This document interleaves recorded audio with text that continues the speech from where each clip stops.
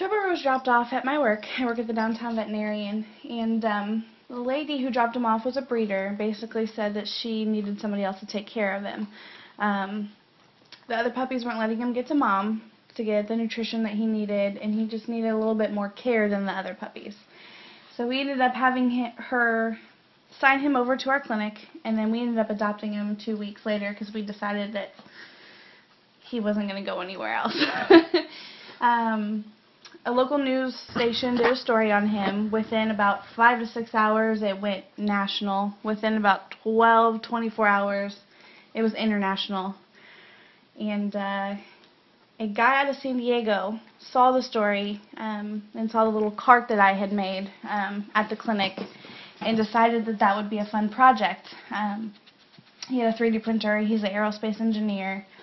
He decided that he would make this really cool 3D printed cart.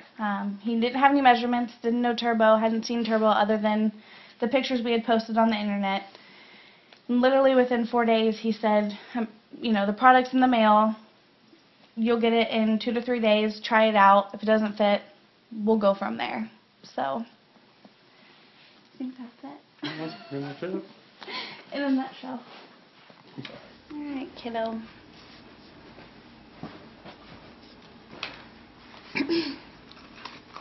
Yeah, big dog.